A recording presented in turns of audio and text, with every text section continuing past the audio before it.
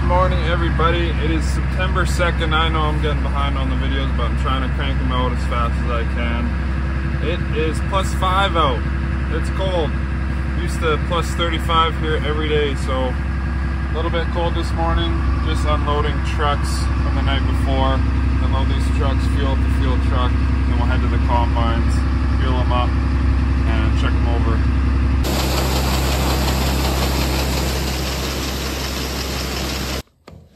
Okay. I had some roof sprinklers yesterday.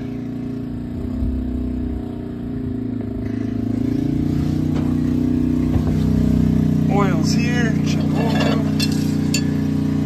Oh, what? I think we're just a little bit on an angle. At least that's what I'm gonna go by. A couple of spots to hit with the grease gun while fueling up, especially on the headers, is the knocked-on center canvas. This guy and that guy. There's 3 of them. They're 50 hours, but give them a couple shots every day. Plus the knife head on the end, 1 or 2 shots, and the reels. Then we just check for broken knives. Give it the once over. Okay, have a good day. I had a catastrophe with my coffee yesterday. It spilt all over the floor, but I cleaned it up. My dad has his glass cleaning and cab cleaning kit in here, so you can't even tell. It just smells like coffee. Grandpa, do you want me to start at the slough in the middle or on the west side? Can't hear him.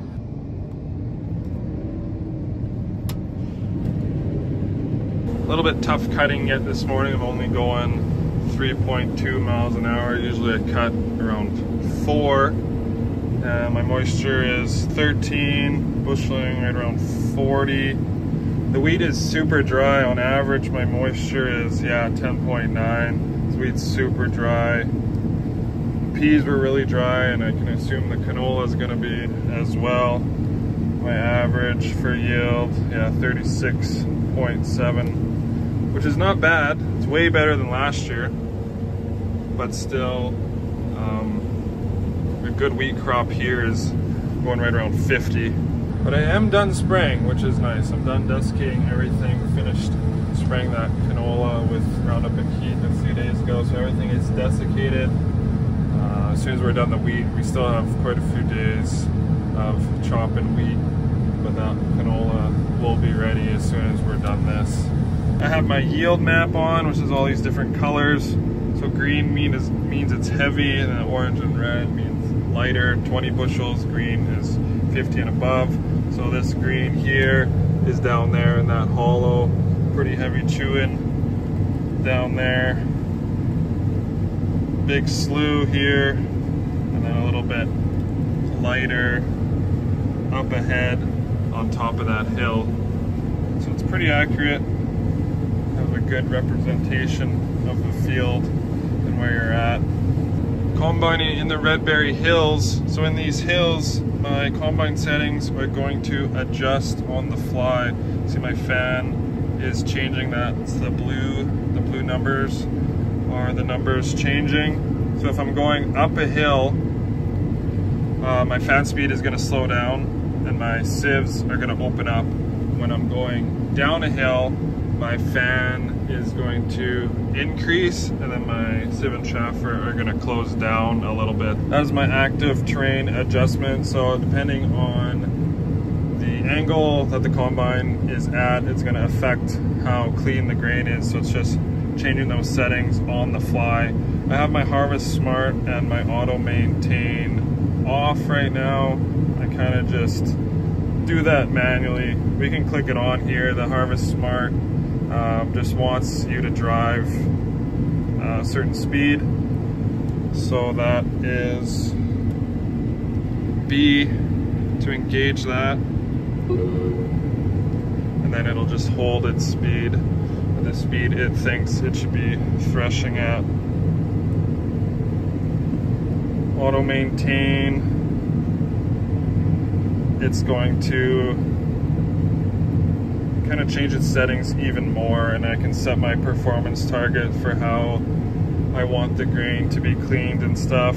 Another thing you can do if you're not happy with your sample, you can go optimize performance. And say you're having some light foreign material in your hopper, so a little bit of chaff that you don't want, say a moderate amount. It'll recommend a solution for you, so you can increase your fan speed. Is recommended solution number 1, increase it 40. And there's all these solutions after that: decrease threshing speed, increase your clearance, stuff like that. So just kind of a recommendation guide. There's all these, just depending on what you're finding. Say you're cracking the wheat bad. Yeah, increase your clearance, decrease your rotor speed. So pretty cool. If you don't know what to change, you can just start with that. But I think we're pretty good right now. It's either a rock or a clump of dirt sitting right in front of my center canvas. I gotta get that out of there.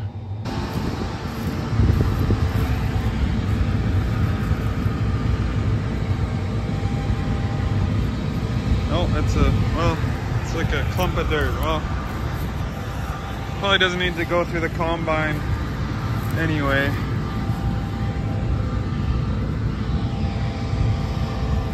Should be okay. Sometimes the rocks sit right here on the knife. I can't get over the lip, which is good, or sit right there, so they don't go through the combine. The wheat is hard threshing out, it seems like. It's really burnt in the wheat head. So the bottom part of the wheat head, there's kind of like 1 or 2 kernels still left in there. We can't seem to thresh it out. Our clearance is really small. You know, we're running kind of tight settings and high fan speed, and we just can't seem to thresh it out. And we've found that other people are having the same issue. So, you know, it's not bad. It's not bad for not a bad sample. I think it's just the year with the hot and dry burnt that kernel in there.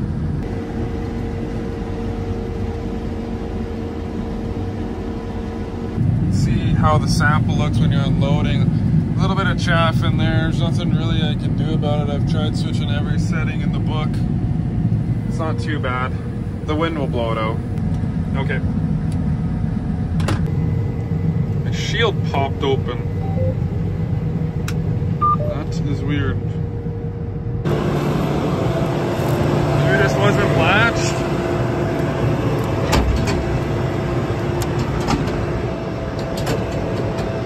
Seems okay.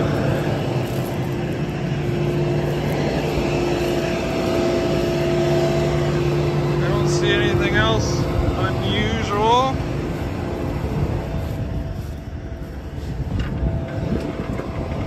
So a bigger hill like this, that fan is going to slow way down, and the chaffer and sieve are going to open up. Now they're starting to close down again as I get to the top of the hill.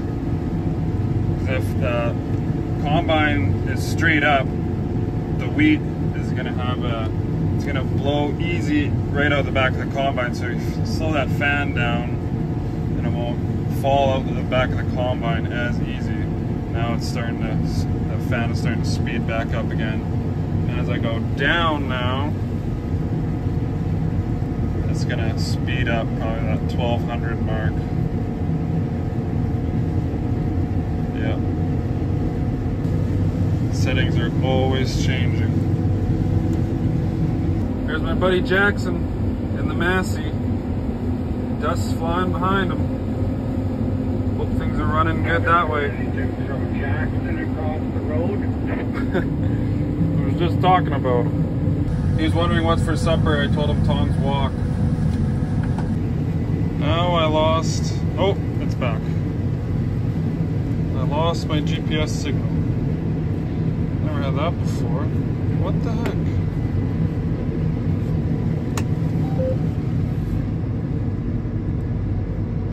It totally... It's It's rebooting now. That's weird.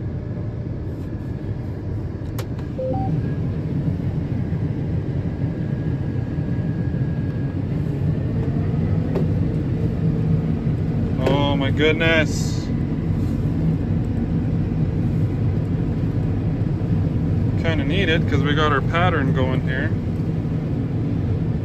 I just have to wait for it to boot up again.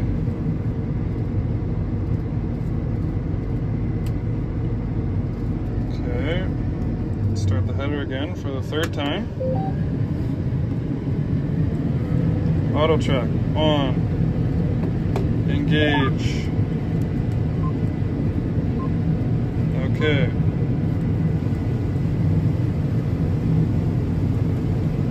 Had that happen before. So going up this hill, my fan is going to slow down and my sieve and chaffer are going to open up. There they go. This one's pretty steep.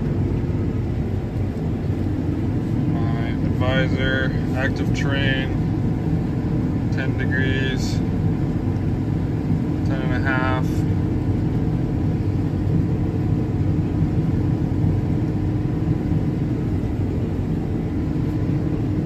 Adjusting on its own, getting to the top, and it'll change back. There they go. The hollows are heavy. 100, 90. Big hollow here. Map is all green. It's like covered in the chaff from the combine, so it's hard to see it.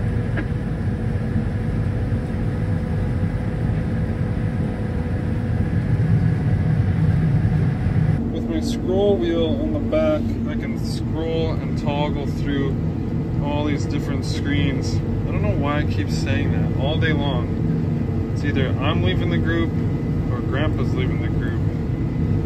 Doing 16.1 acres per hour with this combine. And then almost 1,200 acres done. I don't think I reset that, so I think that's right.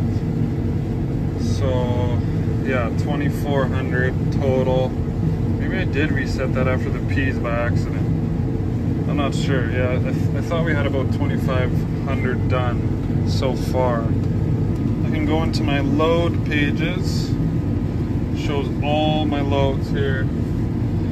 Load number 47 has the moisture, the average yield, and the weight. This one's 20,000 pounds. Oh yeah, that one was big. 23,000. Big loads. It's thick going around these trees. 70s, 80s. John Deere's just munching away. 11.9 going down. Just keeps going around to the north side of the bush. Close my sieve right down to 0.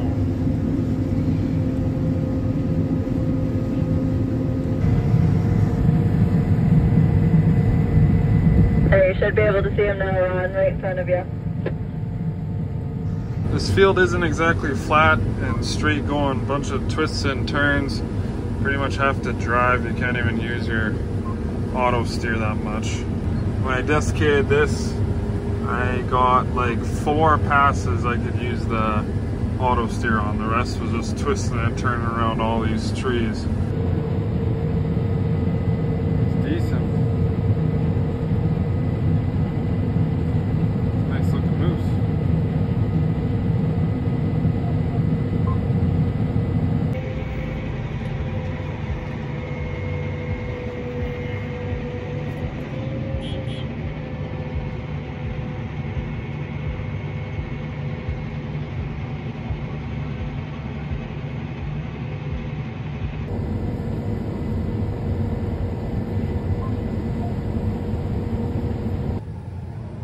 Supper time.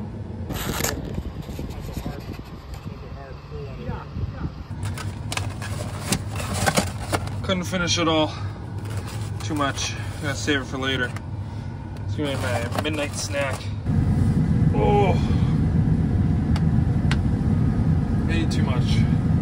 For lights, the dial is on the steering column. Lights come on, screen comes on. So there's two presets, 1 and 2. I just have, just the change between 1 and 2 is the side light for, I just have it on when I'm unloading, or else I just have it off. And then, this is the light page. So yeah, 1 and 2. Yellow means on, gray means off. And then your timer when you shut off the combine at the end of the night. So I have, the lights will stay on for 3 minutes. You can change that to whatever you want. So 3 minutes is good.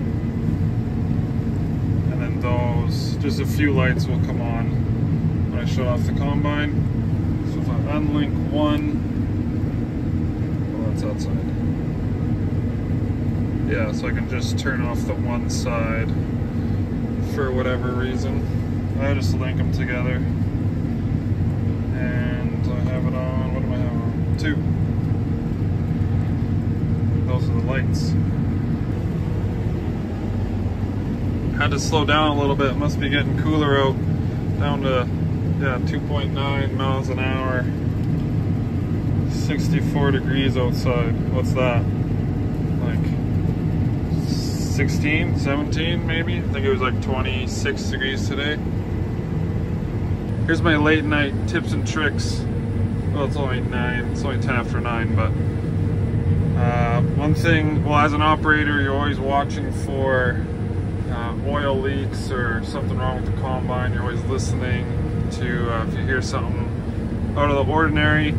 So with this big screen here, you always got to remember to check those tires, because I've had a flat tire there before and this screen blocks it. Also, my lunch kit sits here.